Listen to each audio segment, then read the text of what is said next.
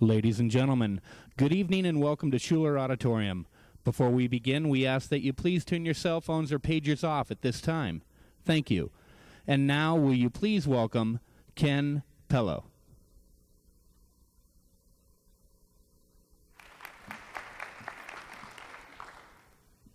Good evening. It's always a great pleasure to be here at the annual Popcorn Forums. Our distinguished guest speaker this evening is an Associate Vice President for Diversity at Gonzaga University in Spokane. His credentials include an undergraduate degree in psychology from Eastern Washington University, a master's degree in public administration from City University of New York, Bernard Baruch College of Business, and he has just recently completed his doctoral degree in leadership studies. Dr. Reyes is past Chief Administrative Officer for the Coeur d'Alene Tribe, was the Administrative Officer for the American Indian Community in Spokane. As a Native American, Mr. Reyes has spent many years working towards better cross-cultural communications. Besides serving in a number of service organizations, he has developed nearly 100 publications and presentations since 1982. He has 20 years of teaching experience in Native American education. Mr. Reyes is always in demand for workshops and presentations, and I know his calendar is full almost daily throughout the year. In case you'd like to have him as a speaker, it would be best to contact him at least a year prior to the date you'd like to book him. We are indeed blessed and fortunate to have his eloquent voice connect us and teach us of our past and heritage, to have his voice of wisdom make the present relevant to us, and to have his voice of vision provide us hope for a better future.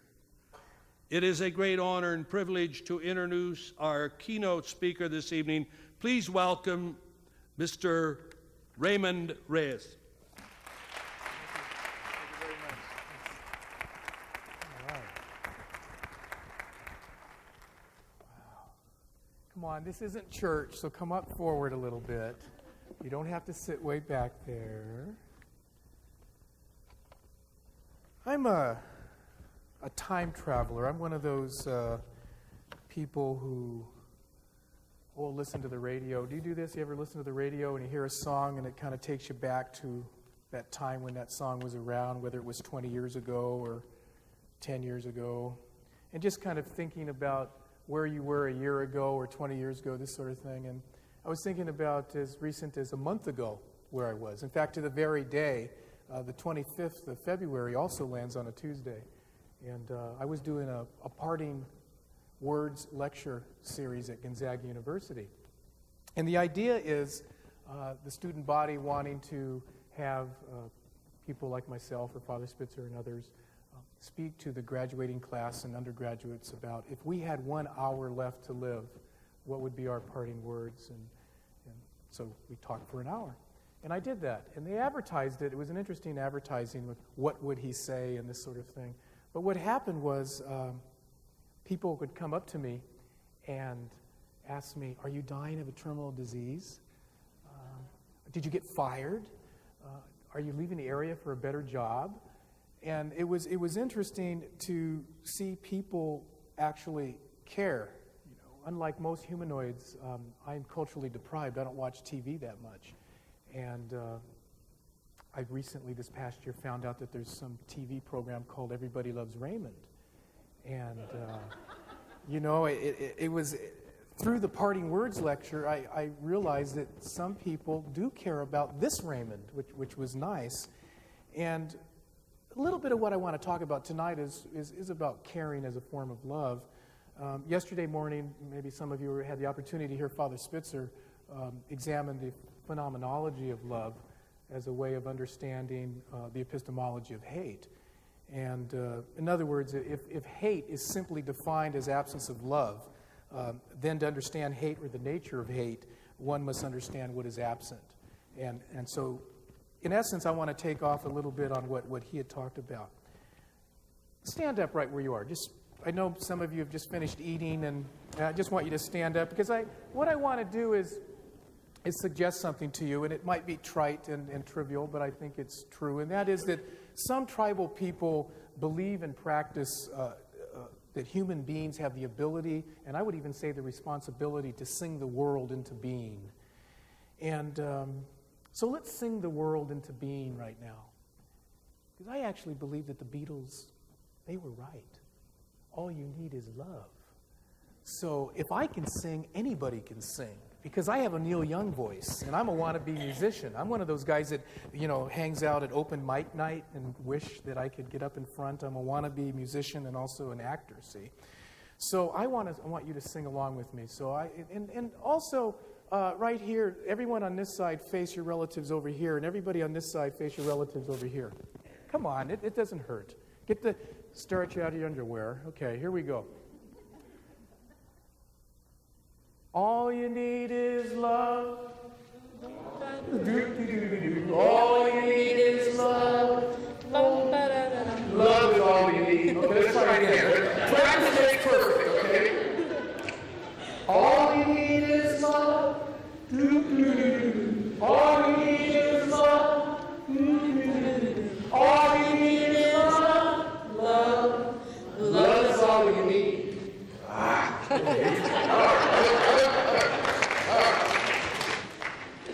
But it really is true. A couple of years ago when the Lord of the Rings movie first came out, I was driving home with two of my older children at that time, 8 and 10. And we were being movie critics and discussing the movie. And, I asked him, I said, well, Frodo, is that his name? One of the characters said, why was he able to wear the ring with no ill effect? And Grace, at 8 years, says, Daddy, because he had a pure heart. And I want to know, I want to think out loud with you tonight, what does it take to have a pure heart? Because I think that the answer to the question, what does it take to have a pure heart, is experiencing spirituality as an antidote to hate. And so before I do that, I want to kind of frame this idea that says, well, where is the pure heart located? Well, not only what does it take to have a pure heart, but just kind of get a sense of its parameters, its anatomy, how it's constructed. And years ago, there was an elder in Macaw. His name is Emmett Oliver. And many years ago, when I was starting to do public speaking, he saw me early in the morning eating breakfast by myself, and I was quite nervous. And he came up to me and started talking to me. And I guess it was his way of getting my attention off of what I was going to do. And so he started telling me about the old days when he was a merchant marine. And he started talking about how you're out in open space, in the open water, and this is before technology had sophisticated navigation systems and this sort of thing. And when one would navigate according to the stars. And he talked about this concept called the deducted reckoning.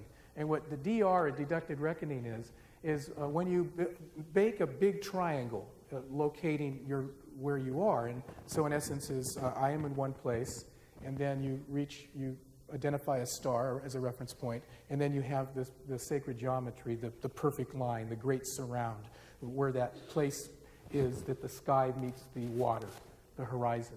And so those 3 points make a triangle, deducted reckoning. So the idea is the more reference points you have, you keep on making triangles, the smaller the triangle, the more precision you have with locating your true sighting in relationship to where you want to go.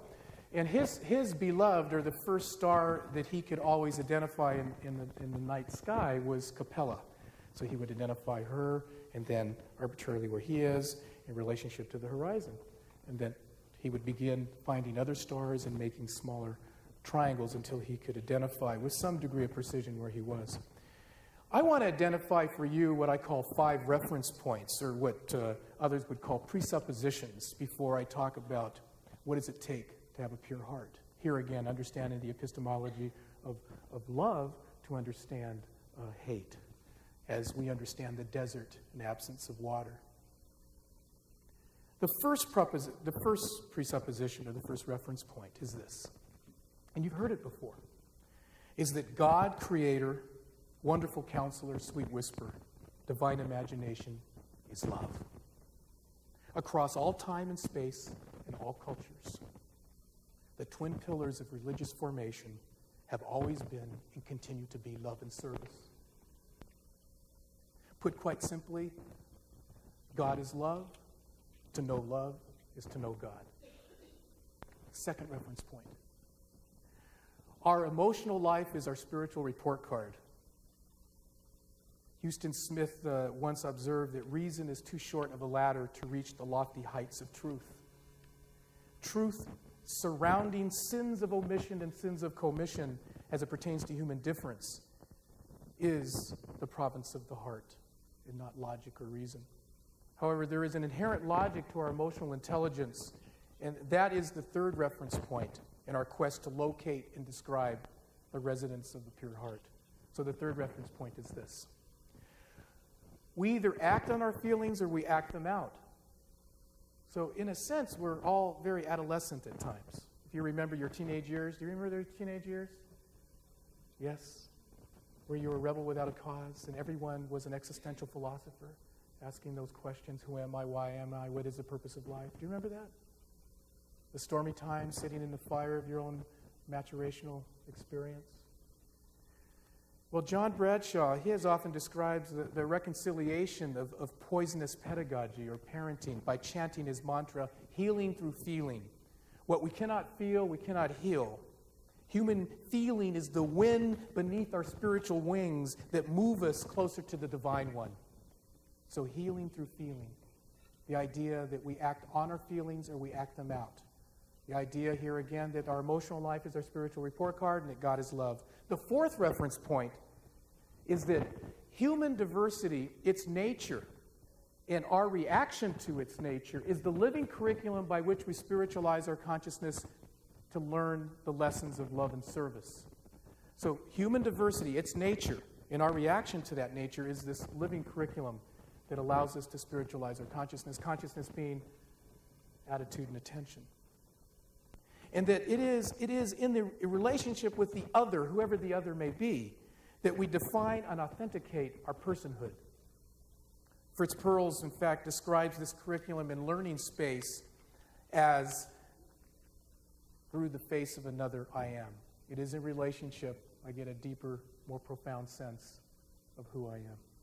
And then the fifth and final reference point for our discussion tonight, to locate this pure heart, which is the antidote to hate, is that culture, quite simply, is a way of life that allows us to walk the spiritual path with practical feet. So these 5 reference points are my presuppositions for this evening's reflection. And in fact, also will become the basis for some questions I want to pose to you, and then I'll go into answering those questions. I don't know how many of you have ever read James Hilton's book, Lost Horizon. Some of you remember that book? It was about Shangri-La, a place in the Himalayas where people live forever. And it was a musical, the one that was originally done in the 30s. And the musicals, the one song in the musical was Question Me and Answer. Question me and answer. It's interesting that Saul Alinsky in Rules for Radicals talks about how amused as he is, that the question mark looks like an inverted plow, breaking up the hard soil of old beliefs, preparing the ground for new growth and development. So here are the 2 questions that I want to pose tonight and investigate with you. How does one experience spirituality as an antidote to hate? And what does it take to have a pure heart? I really believe, and I don't know where I got this, and sometimes you've heard about original sin. I often wonder whether there's an original thought.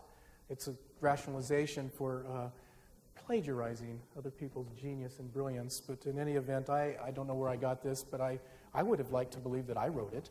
But the idea that who we are today is God's gift to us and who we become is our gift to God. And how we RSVP the Creator is how we experience spirituality as an antidote to hate. Let me say that again because I think it's foundational to my core message this evening. That how we RSVP the Creator, that if we believe indeed that our life is a gift from God, and that who we become is our gift back to God, that there's got to be some way of responding to the he, she, it of the infinite invisible and say, I heard you, I am here, and somehow RSVP the Creator. And that's what I want to talk about. And that's what I talked about last month. But I want to develop my thinking a little bit more. I want to sharpen that a little bit more. And I'm going to use your sensitivity and your sensibility, your gracious patience with me to do that. RSVP stands for what? Relationship, service, value, and passion. Relationship, service, value, and passion to establish, sustain, and nurture the space of the sacramental beholder called the pure heart. Let me explain. The R in RSVP is for relationship. Relationship to self-love. It's real interesting how I've spent a lot of my life denying any goodness of fit with respect to this gift that I've been given. I want to remind you that yesterday when Father Spitzer spoke, he talked about the personal, the interpersonal, community, and societal dimensions of hate. And he also said, if you recall, that the place to be preemptive and address hate at its embryonic stages of development is in the self, the person, the first level. And that is where I'm going to spend most of my evening when I talk about this RSVP, that R in the RSVP is relationship to self-love. A number of years ago, when I finished my master's degree, I'd done research in California and came back to Spokane to work in the American Indian Community Center.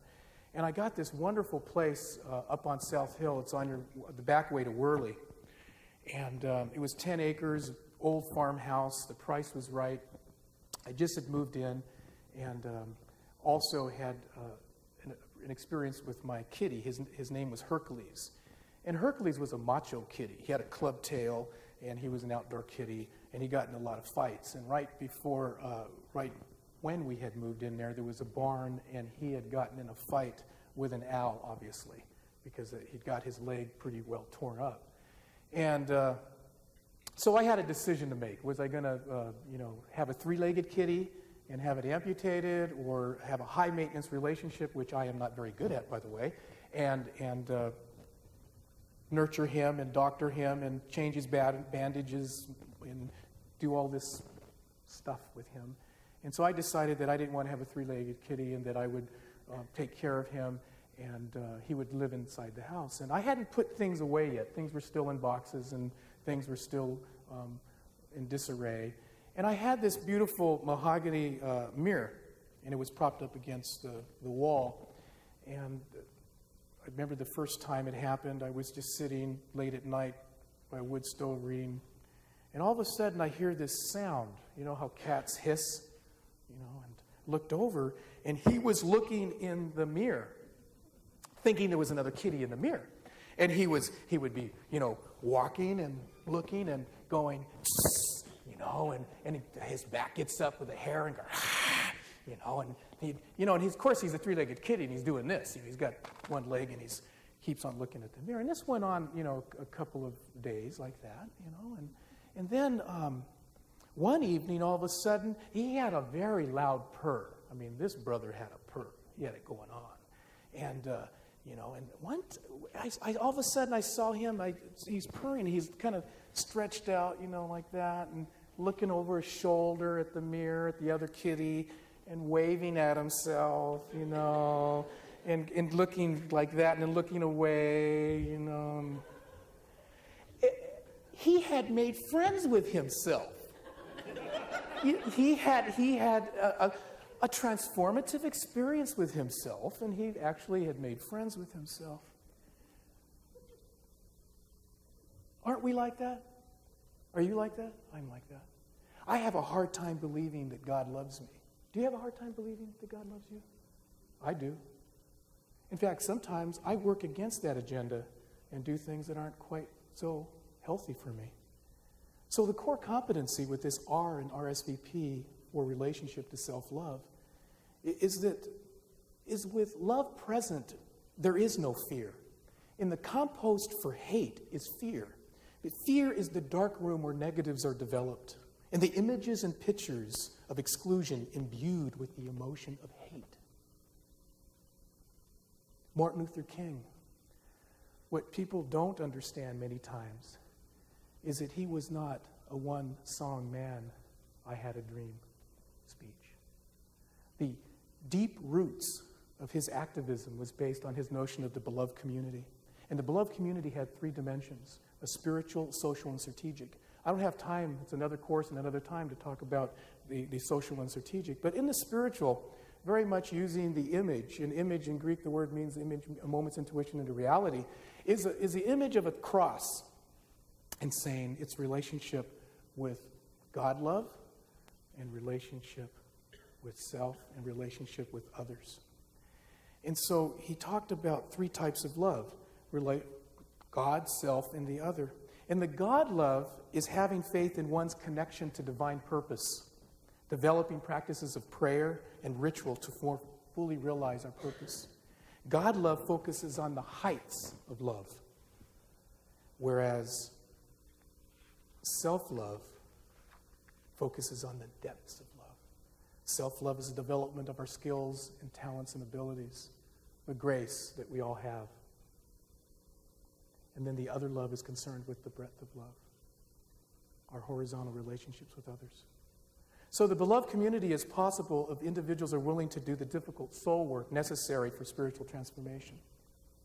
This soul work consists of people's willingness to reorient and reprioritize their values, their senses of who we are, their purpose and their duties to God, self, and humanity. In other words, getting out of our comfort zones, being countercultural, counterintuitive in our journey of going from the known to the unknown. Right now, just very quickly, fold your arms the way you normally fold your arms. Just like what you're doing. You're reminding, you in the green, St. Patrick's Day a couple of weeks ago. Yes, indeed. Now, just note which arm is over which arm. In my case, my right one is over my left one. Let's switch your arms. Fold your hands like you're folding your hands. You're petitioning the Lord for prayer because you know you're a pitiful human being, and you're yet to really fully realize that God loves you indeed. In my case, my left thumb is over my right thumb. Let's switch your thumbs. So what words come to mind? What words come to mind when you describe the shift? Awkward, unnatural, odd, queer. If you're a fat snake on a hot rock, what intrinsic or extrinsic motivation do you have to change? Think about the times you've had to change. Change in your health, relationships, divorce, falling in love, losing a job, starting a job new, moving an apartment. Think about a birth, a death. Think about the times in your life where you have been forced to look at who you are and invited to entertain the possibility that God loves you. Relationship to self-love invites us to experience the presence of Spirit in our personhood. For example, with candor and precision, May Carton, I don't know if you've read anything by her, poet, she evokes the experience of spirit, or at least the description of my quest with being a spirit and earth body, having spiritual experience. Not the other way around, being a spiritual being, having spiritual experiences. But listen to what she says, because it speaks to me in terms of where is this R of relationship to self-love. Now I become myself. It's taken time, many years in many places. I have been dissolved and shaken, worn other people's faces. What a long time it can take to become the person one has always been. You ever get that feeling? How often in the process we mask ourselves in faces that are not our own. How much dissolving and shaking of ego we must endure before we experience spirituality as an antidote to hate. To borrow the subtitle of Gandhi's autobiography, our lives are, quote, experiments with truth, unquote. Listening invites us to practice the truth, and as Angelus Arian once suggested, to tell the truth without blame or judgment. This is what it means to experience spirituality. The S in RSVP is for service through listening. I'm a wannabe Indian, Hollywood Indian. I had a promising career at one point, believe it or not. I even almost got in a Honey Nut cereal commercial one time. In 1990, I was asked by Cali Productions in Bellevue to audition for some roles in Northern Exposure. Do you remember that quirky little TV series, Northern Exposure?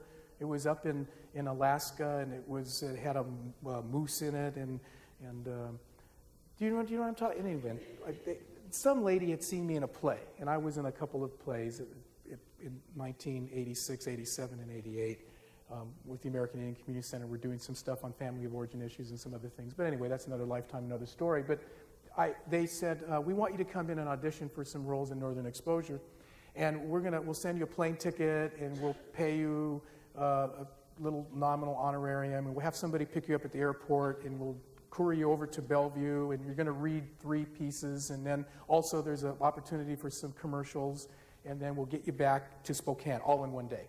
But I had to leave early in the morning. This is a time we could get a 6 a.m. flight, maybe you still can, from Spokane to Seattle. So I got the 6 a.m. flight and flew there and got there at 7, and sure enough, there was one of these people with little placket cards that said Reyes on it. You know, it's me, and we connected.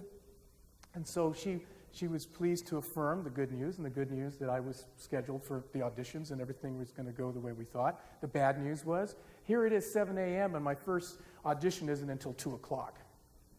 So I said, why did we come so early? She says, well, we can take you over to my office and you can sit and use the telephone and hang out. I'm thinking to myself, for 7 hours? Or you can go to a funeral. I said, well, I think to myself, funeral, office. Aren't they the same thing? And so I opt for the funeral because, make a long story short, come to find out that it was a tragedy that she was going to a funeral for her son who had come back from college. One of his friends had died in a car accident driving from Salt Lake City back to Seattle for the spring break. And they were having the funeral that morning. And so I went to the funeral. And so there I am, this huge funeral with all these people that I don't know, and I don't know anybody. I just met this woman. So I'm sitting there in the back of the church with her on one side and her son on the other, and I'm kind of going through this emotional roller coaster ride and getting connected with the sacred stories of the deceased and listening to this person's journey, and I find myself crying. I start. Actually, I don't even know this person. I start crying, and I'm sitting there, and I'm starting to sing my songs inside and pray, and kind of filling myself up full of love, and seeing myself as this star, this radiant source of energy, and giving it to the family because I could see how much they were in pain. And so I did all this, and then we ate and went to the studio, and I did my auditions. I didn't get the role. I was too tall and thin. They wanted somebody that was short and fat. I wanted straight hair, got curly hair. I wanted, want to be short and I'm tall. You always want what you don't have, right? So then I auditioned for I was going to audition for the commercials, and I didn't want it. I read the script, and I thought it was pretty racist and crazy. It was the Honey Nut commercial with a bee going around. It was right before the quincentennial, 1992. And I was going to be one of 3 Indians coming out of the brush, and the Mayflower was going to come. It was really silly, and I said, can't do that. So I didn't. Point being, sometimes, and a friend of mine gave me this shirt. In the front it says, "It's all about me." And I would like on the other side for it to say I've got issues. But sometimes it isn't all about you. Sometimes the S in RSVP is service through listening, being vigilant and being present, holding the space that you hold. And sometimes we are asked to be a human being and not a human doing, that our mere presence is enough. It's good enough. It's more than good enough. But that's a hard lesson to imagine, and it sometimes it is also about listening without blame or judgment. Saint Ignatius Loyola who's the founder of the Society of Jesus, where I've been hanging out for 15 years with the Black Robes. I mean, there's some people that know a little about a lot, and there's others that know a lot about a little. And these brothers, I'm here to say, know a lot about a lot. And one of the things that they know a lot about is the power of reflection, and also this principle of presupposition. And it goes like this: how do you listen to the other? And you listen to the other so much that you save their truth for them. How many of us do that? That is true service, listening without blame or judgment, being open to outcome, not attached to outcome. An incredible gift to the divinity within whoever the other is sitting across the table from us. Incredible to be able to listen with that sort of discipline, to be able to bracket and suspend our own preconceived notions. Because we all have PhDs in criticism, right? Our self-talk is always looking at the other in a different way.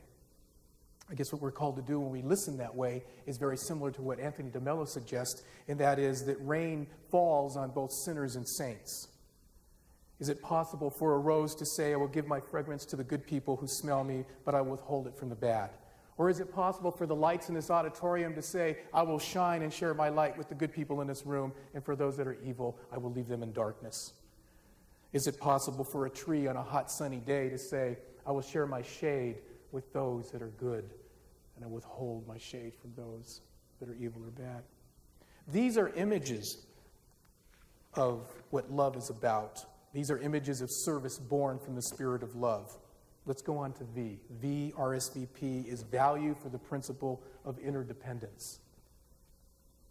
Interdependence. Self-love, service through listening, and now the idea that we're all related, as many tribal people will say. We're all related. One of the most beautiful ways that I've been able to appreciate and understand this notion is Stephen Bueller, in a book called One Spirit, Many People, a Manifesto for Earth Spirituality. He offers the following antidote, quote, one of the most beautiful examples of the interlocking patterns of communication and interdependence of the earth, encoded in indigenous wisdom, is the old Navajo saying, if you kill off the prairie dogs, there will be no one to cry for rain.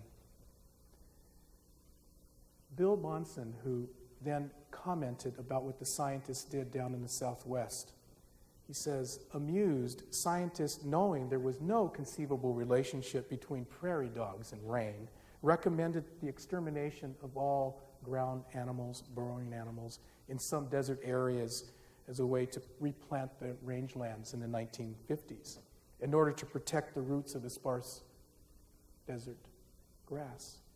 Today, the area has become virtually wasteland.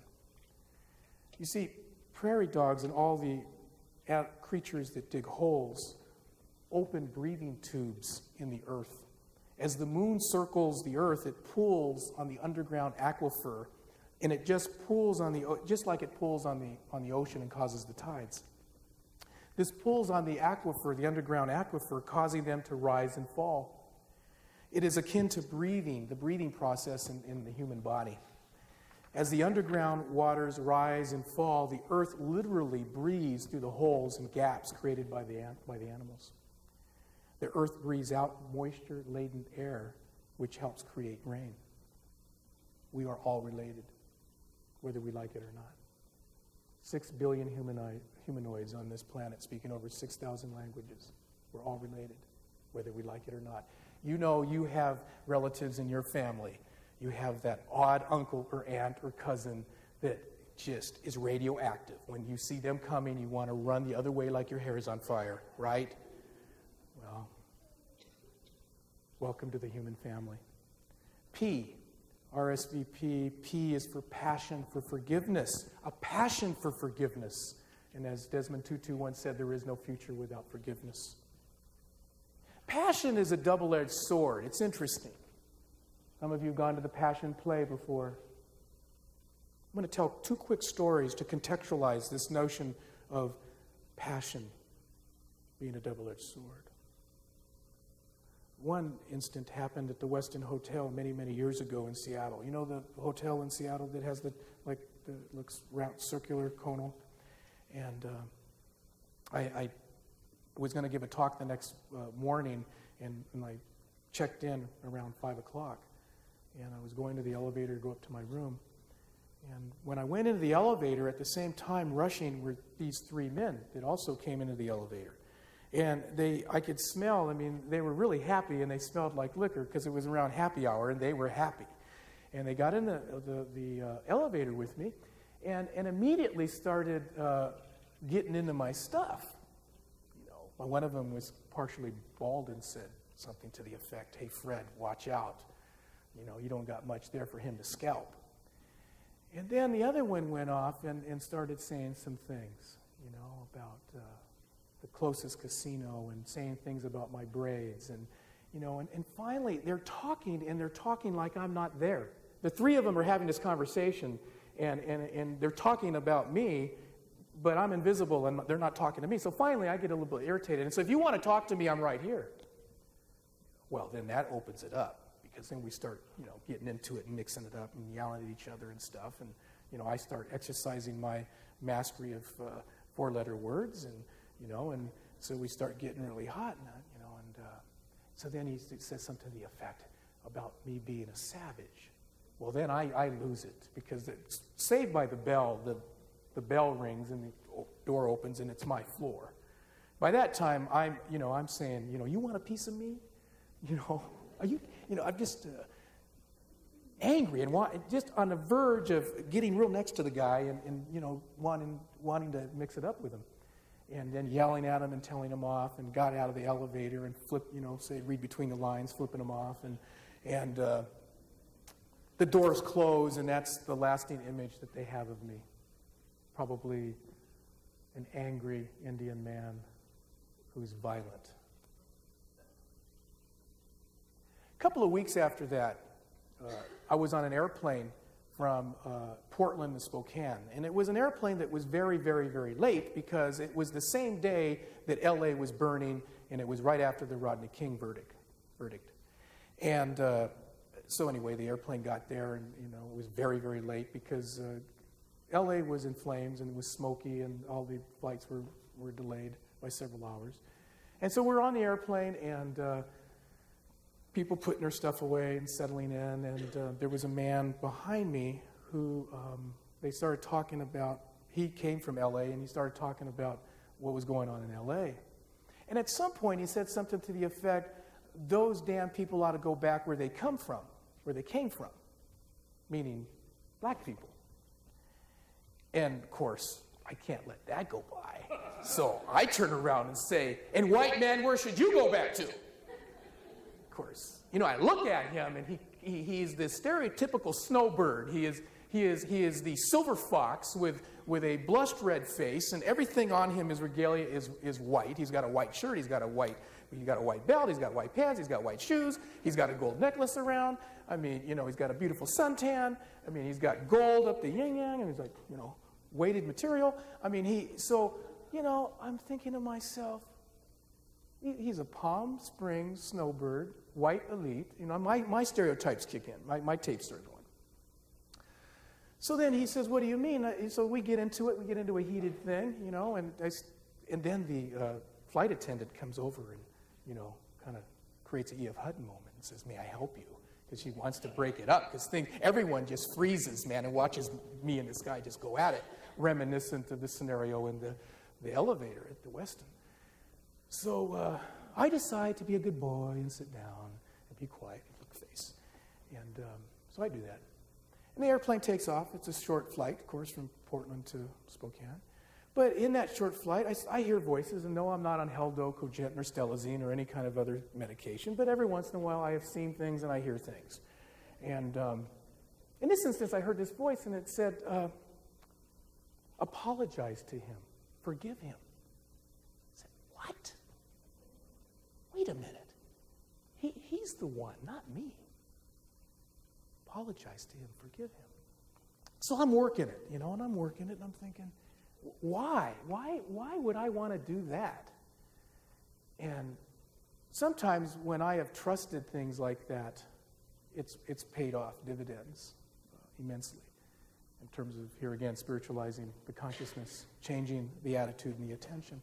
So the airplane landed, and I got my stuff off the overbend, and he was going on to Boise. This was a time when the flight went from Portland to Spokane to Boise. And so he was staying on the airplane. And I got my stuff, and then I bent over the seat, and got close to him. And he kind of went like this, And I said, I am very sorry for what I said to you. That was very disrespectful of me. But I want you to know that what you said really hurt my feelings and bothered me. And I hope someday that you can understand or get an appreciation of why I reacted the way I did, although it was wrong of me. That I have to treat you the way I want to be treated. And I don't want to be treated the way I just did to you. So I'm apologizing for that. And his face, the muscles just relaxed on his face. And in fact, I would say that his face became illuminated. And then I got my stuff and started walking towards, where the separation, this is an Alaska flight, the separation from the cattle ride in the first class where the curtain is. And I turn around and I look at him, and I just think from my solar plexus, I just radiate and just give him what I know to be love, what the experience or feeling or energy of love is. And I looked at him, and I just beamed it to him. And he's still just looking at me. And then I turned around and left, and I've never seen that man ever again. Look at the passion imbued in both of those scenarios. In the elevator, what is the lasting image? The next morning when those three men wake up, or whatever, the next time they see something Indian, what their lasting impression or stereotypical image of an Indian is going to be. And did I affirm and validate some of those stereotypes? Versus the man on the airplane, and what would be the lasting image for him? Created some cognitive dissonance, a disconnect. Doesn't fit in. It's not the modus operandi by which he's accustomed to. The passion to forgive. The passion to forgive.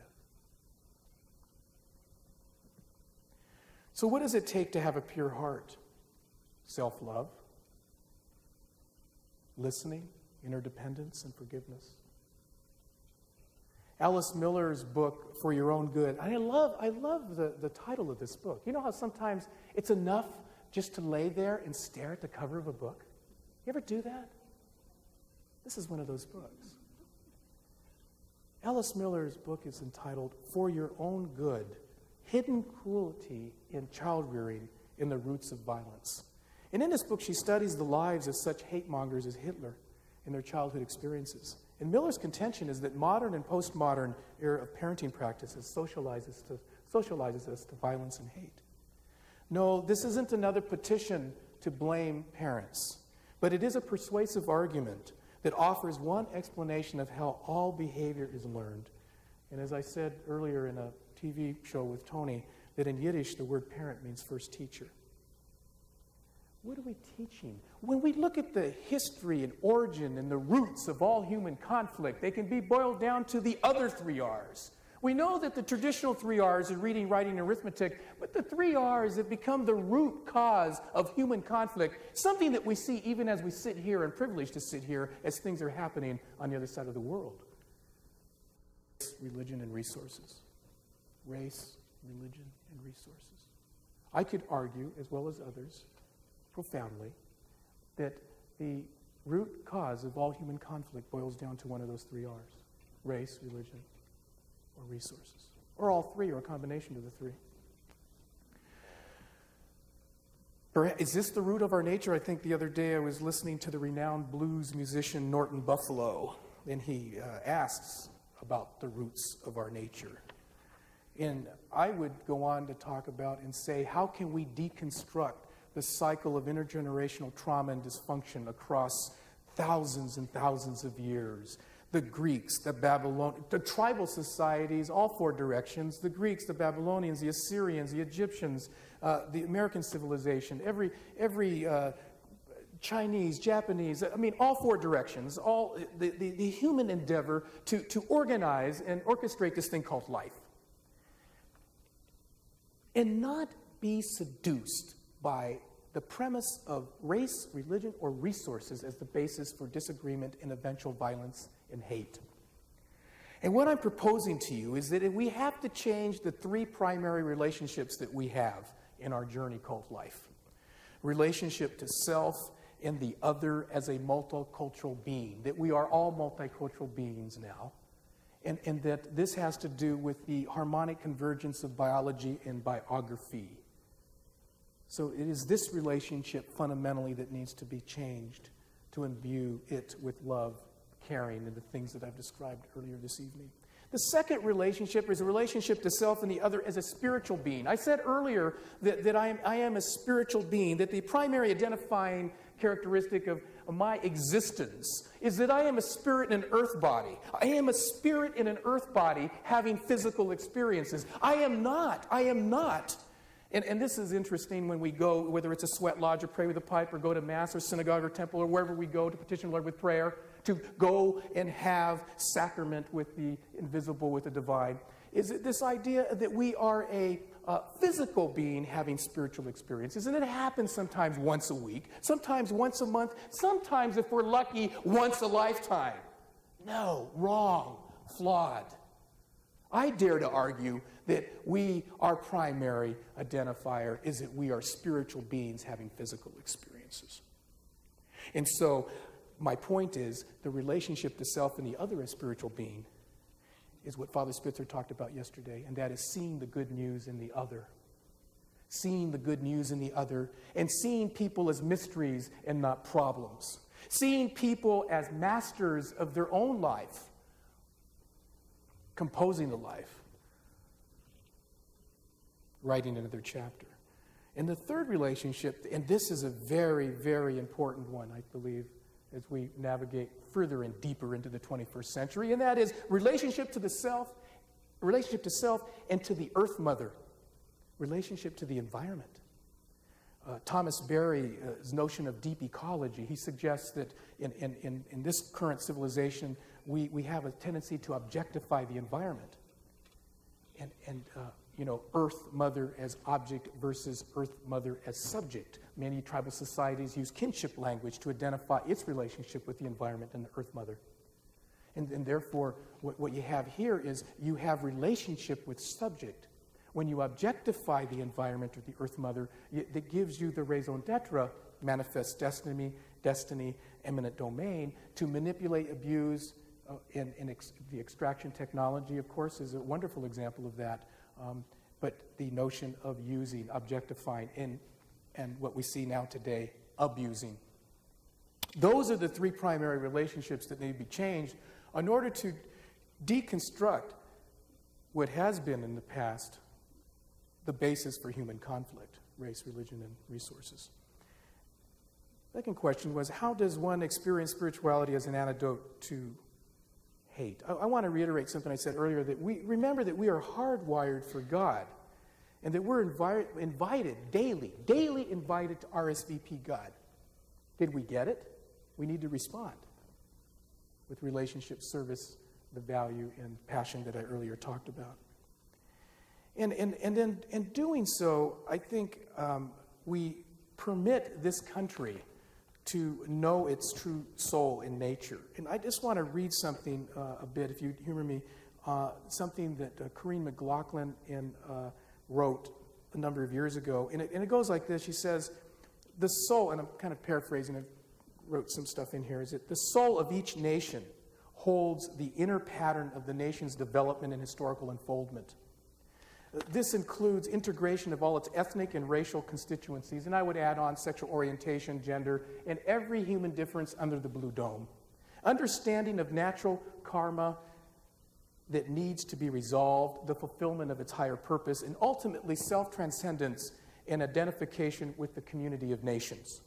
In the long sweep of evolution, the soul eventually illuminates and controls the personality of a nation. If not, the nation will eventually destroy itself from within, as most self-centered nations have done over the centuries, as illustrated by ancient Rome. Freedom is the innermost signature of the American soul. In fact, freedom and equality are sacred principles. The motto of our great seal, E pluribus unum, out of the many one, or unity and diversity, or unity without conformity, that we can have unity without conformity. Homogeneity is boring. It lowers the collective IQ. We know that.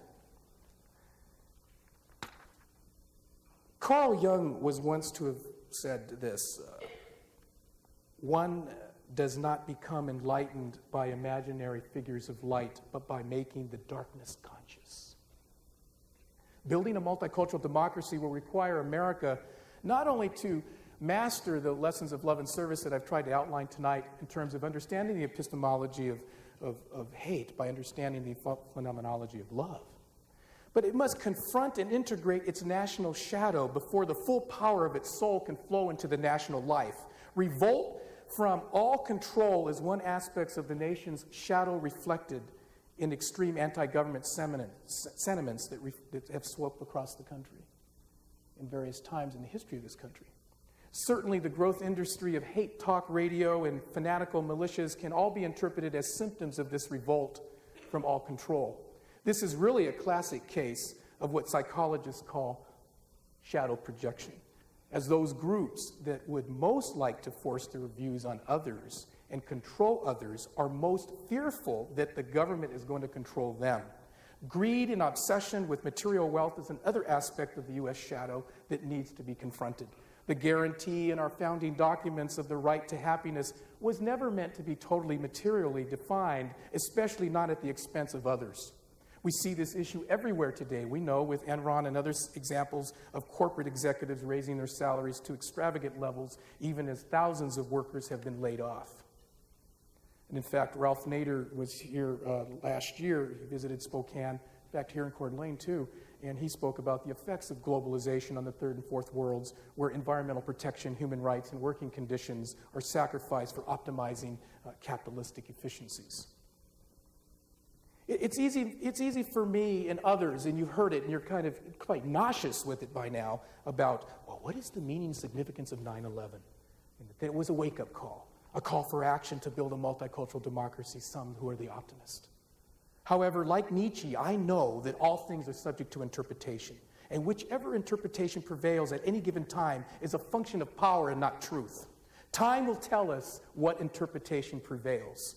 For now, this 9/11 call offers us an opportunity to take a fresh look at national priorities and purposes. Such crises often signal a conflict between the values of the soul and those of the personality. Perhaps we're being asked to incarnate a different understanding of life, liberty, and the pursuit of happiness. Oh, I feel better now. Is that good for you? One more thing. This was written in 1971 by Saul Alinsky, and I think it's prophetic in its insight about the American Revolution as it emerges into, I think, a democracy that's maturing or can have the potential of maturing. And let me just read this and listen to what he's saying, the implications, especially as we sit here tonight. Understanding, having a better appreciation of experiencing spirituality as antidote to hate. A quote. The human cry for the second revolution is one for meaning, a purpose for life, a cause to live for, if need to be, to die for. Thomas Paine's words, quote, "These are the times that try men's souls," unquote, are more relevant to part two of the American Revolution than the beginning. This is literally the revolution of the soul. The great American dream that reaches out to the stars has been lost to the stripes. We have forgotten where we came from. We don't know where we are, and we fear where we may be going. Afraid, we turn from the glorious adventure of the pursuit of happiness to the pursuit of illusionary order and security stratified in a striped society. Our way of life is symbolized to the world by the stripes of military force. At home, we have made a mockery of our brother's keeper by being his jail keeper. When Americans can no longer see the stars, the times are tragic. We must believe that it is the darkness before the dawn of a beautiful new world. We must and we will see it when we believe it. We also must believe that we are quite capable of doing what Anthony DeMello in Awareness, the Pearls and Opportunities of Reality once suggested, and that we all have difficulty doing three things. And it's been my mantra for many years now, and that is we have difficulty responding to hate with love, we have difficulty including the excluded, and we have difficulty admitting we're wrong when we're wrong. I want to believe that the pure heart, like in The Lord of the Rings, can be a human doing and experiencing of spirituality, love incarnate as an antidote for hate. I also want to believe that, like Frank Fruhl's Crow, that we can be built of the four sacred bones, that we can have a wishbone, that we can always remember the stars and never be seduced by the stripes, by the stratification and the imposition of order, or that military might is the answer for all things. That we remember where we have been and where we are in relationship to the promise of who we can be. That we have that ability to dream, and we invite ourselves to dream, and that we also are made of the hollow bone of service. Get out of the way, check your ego at the door, and be able to allow the luminosity of the other side to come through us. In ceremonial practice, that hollow bone was those eagle whistles. We need to remember that we need to be like that hollow bone, to be a co-worker with she, he, it, however you conceptualize to think of the divine one, or the divine imagination as William Blake once described it. There's even room for atheists, by the way, as long as they believe that they're not the Alpha and the Omega, the beginning and the end of all things. Thirdly, we need to be about the backbone, in this time, especially when things are being characterized and defined as what is considered to be patriotic, which then creates the hate and the anger and the animosity. But the idea of a backbone, to have the courage to stand up for what we believe is morally and ethically right. Backbone. And lastly, and probably most importantly, let's face it. In fact, the Navajo have a celebration. I was down in the Southwest a couple of weeks ago and had the fortunate opportunity to hang out with a lot of elders from the Hopi and from the Navajo reservations. And they talk about how when a child laughs for the first time, it's a cause for celebration. Especially when the child just laughs and giggles at something that they observe, that there's some sort of irony or paradox or contradiction, and everyone is celebratory. And so the fourth bone, in addition to the wishbone, the hollow bone, and the backbone, is the funny bone. Is that ability to laugh and to have a sense of humor, because we know the humor is what? Hue is an ancient Persian word meaning neither male or female, hue meaning God, and more, moisture, Latin, more moisture. God moisture. Rain for parched imaginations in these challenging times described by Thomas Paine so many, many years ago. Listen to what Joseph Pierce has to say, cracking the cosmic egg, about the importance of asking simple questions like, what do you want? What do you want? Where the mind goes, the body follows. What do you want? Do you want love or do you want hate? Quote, eternity is still in love with time. The desires arising out of time are organizing nucleus for whatever eternity might be. In every case, Carlos's meeting with Mosquito, the God can only ask, what do you want? Jesus promised his followers, whatever you ask in my name will be given to you. What do you want is the only question eternity can ask of time, and it is our divine gift to answer by asking our own questions. So I'll ask you, do you have any questions? What do you want? Thank you for your time. Thank you for your attention. You've honored me and those behind me that you cannot see. In the spirit of our ancestors, may the blessings be. Thank you. All right. Yes, thanks. Thank you.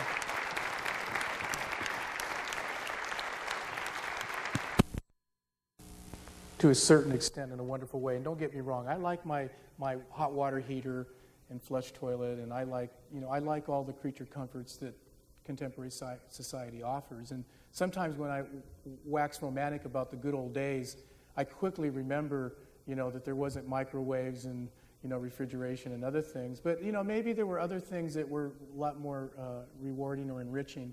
So I would just like to see a balance between the two, and where we can begin. I don't think we've used our genius, our collective genius technologically, to think about how we could have relationship with the earth rather than always objectifying it and using such things as extraction technology to get what we want, and not be mindful of her. I think that a lot of the tribal ceremonies are indicative of that. Even building a sweat lodge, for example, in different tribes, there's 557 tribes speaking over 200 languages, and building a sweat lodge, I had the fortunate opportunity to do it the Northern Cheyenne way. One of my children is adopted, enrolled in Lame Deer, Montana. Make a long story short, it takes a whole day to build this, quote, simple structure, because there's a lot of acknowledgement that you're taking something from the earth and you've got to give back. And you're giving back in prayer and you're giving back in other ways. And so just more balance. That's part of it. The other part is intercultural competency, or multicultural literacy, has always been about everyone becoming amateur anthropologists and learning about other cultures. I think it's time in our journey where we begin to get to a point where we learn from other cultures, that we look at the mutuality of knowledge construction in a different way, and that the genius of other people can contribute to the overall application of more morally and the ethical application of technology and some of the things that we have at our disposal now that other generations did not have. So I think that's also what I'm talking about. But if you want to know more about this, Thomas Berry has done a lot of work in this thing called deep ecology. And although he was excommunicated from the church, Matthew Fox, who is a bit of an interesting person, and I think anybody who is interesting usually has polarizing effects on the ones that are listening, but he wrote a book called Original Blessings, and also is an advocate of what's called creation spirituality.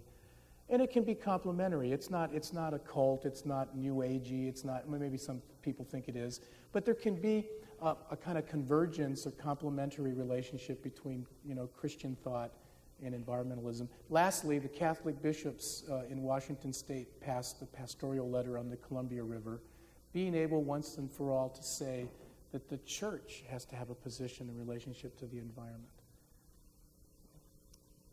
Next question. Anyone? Oh, over here. Oh, yes. This is Janelle. Janelle, you've been asking questions all day. I had the pleasure of asking questions on the NIC Public Forum, and one of the things that Raymond talked about this afternoon was the franticness of our pace of life these days. Would you please comment on that for the audience? Yes, and I'm really one that does that a lot. I try to live 3 lifetimes in 1 lifetime and run at a hard pace. And so, I think that, and I use the word discipline in a liberation sense, that we have to embrace a sense of discipline that intentionally forces us to slow down. In some sort of prayer life, whether it's, like I work on the 2nd floor at Gonzaga University, and I'm a minute and a half away from St. Al's Church. Just impulsively getting up out of my desk in between meetings and walking over there and just sitting in the church maybe for 5 or 10 minutes. Or at home, prayer, contemplation, meditation, song, just something that gets you in touch with the sacred on the other side. So you can hear the sweet whisper, you can hear what is always being told to you, but we always kind of blare out. But it's difficult to do because we live in overstimulated times, and we, as I said, take multitasking to a new level of crazy making. And so it becomes more so that we do not want to be materially, quote, wealthy, but spiritually bankrupt. And I think we live in interesting times where we can creatively synergize the best of both worlds to optimize the best of what the spirit world can offer and what the Earth Mother can offer. And that is a responsibility that we all have. I think that I earlier intimated about democracy and what its true meaning was to this country and its founding. And I think that we're free so we can spiritually evolve and unfold. Unlike any other country in any other time in the history of this planet, we are uniquely positioned to be able to leverage our freedom, our liberation, for spiritual unfoldment and evolution. And as such, that requires some responsibility. Many of you have heard me speak before, and I've often talked about how that we have a Statue of Liberty on the East Coast, and we should have a Statue of Responsibility on the West Coast to kind of bring that balance between what we have been given and blessed and endowed with, and also the responsibility in expectation. And part of that is to slow down and to be able to do it. Now, people, like Father Spitzer says, the humanoid has an infinite capacity to rationalize anything and everything, and very eloquently at that, and seductive at times. But I think that we need to seduce ourselves to the silence. It is what the Desert Fathers once talked about, is that in solitude we midwife the human being. We are born in solitude. It is when you quiet yourself down and you can find the fire within. What is your passion? What is the wind in your sail? Hans Selye said, no wind favors him who has no destined port. What is it about you that gets you up in the morning? Your passion. What do you believe in? What is it? You say that you describe the human spirit as a flame, or sometimes it is just an amber that we have to use the breath of life to bring it back. But it is in that breath that we bring it back. And so prayer, contemplation, meditation, slowing down, going for a run, it doesn't have to be this, heavy, deep, in real time. I mean, we can create teachable moments with the sacred and the beloved in other ways. I mean, I'm a runner. Sometimes I have the most fascinating conversations with God when I'm running, or when I'm riding a bike, or when I'm teaching. Sometimes it happens. So what is your passion? What wind in your sail? What is that? I often believe we're like, and allow God to breathe on us, because we're like dandelions in a way. The down. I saw my first dandelion the other day, and my first buttercup, and I thought, the insistent breath of God blowing us around, like that paper in that movie some time ago. What was it? What was that movie that had that piece of paper and it was just floating around? Do you remember that? There have been, many movies like that. What is that invisible, that embrace that propels you daily? And you can only get in touch with that energy and that power if you slow down and invite it. See, God has good manners. She, he, it won't come unless you invite. Because there's a principle in the universe, and it's called the principle of non-interference. God cannot come, she, he, or it, unless you invite. And the invitation occurs when we are in prayer, or in ceremony, or in singing, or in some cases in relationship. We have to help each other. Common unity. What would be our common ground? To have common unity, you have to have common ground.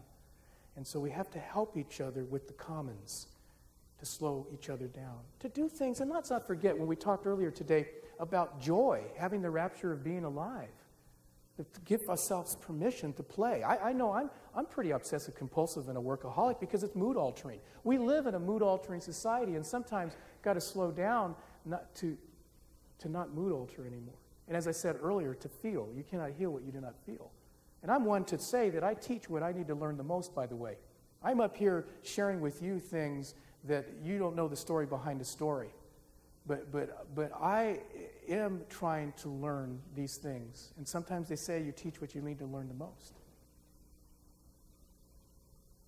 Form of self-love is to slow down and be with your God and develop your faith life.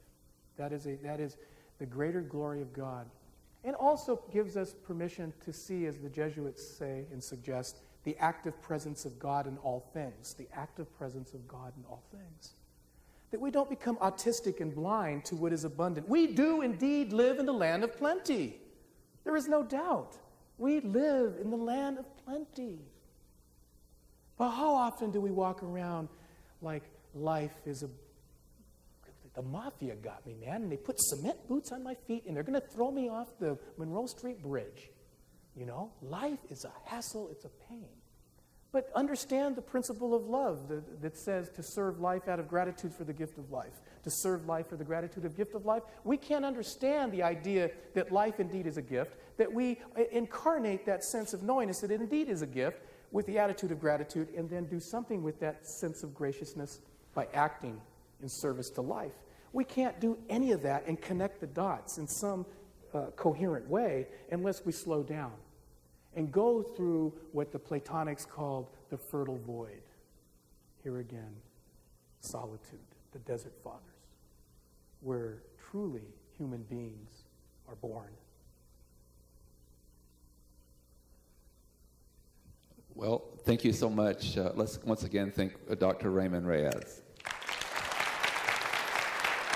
Thank you.